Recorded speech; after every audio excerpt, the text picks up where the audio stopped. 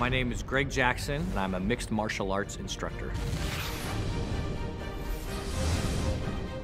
We train amateurs, professionals, and lots of different organizations, but yeah, there's boy, I don't know how many we've got, 20, 25 maybe in the UFC, something like that. It's a crazy number. Definitely the biggest camp in the UFC, for sure.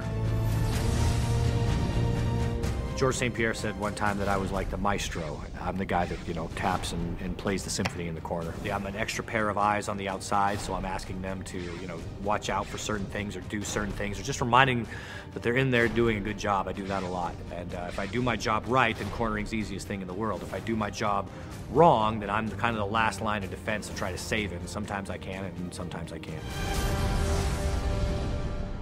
Well, a decision tree can be looked at either microly or macroly, and macro is a lot easier to understand. Macroly, you can say, do I want to throw a left punch or a right punch? That's called a cluster. Well, imagine if you could do certain movement patterns to make that fight predictable. So say, I am going to move in a place where all he can do is hit me with this right hand. So then I'm just waiting for it. And as soon as that right hand comes, oh, there it is. I knew it was coming, and then you're ready for it. It gives you that predictability, that gives you that confidence, and that lets you keep the initiative and lets you win the fight. That's a very important concept. So if you start thinking like that, you're not just thinking, okay, I'm going to come out and I'm going to throw 2 jabs and a right hand, and then I'm going to see what happens.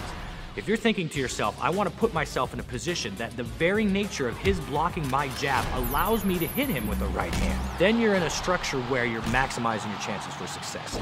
That John Jones-Shogun fight, Shogun was covering his hands high a lot, trying to defend his head from John's very powerful strikes.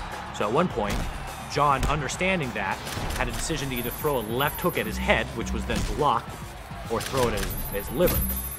So he stepped in and was able to really do some serious damage to the liver because he had done so many shots to the head.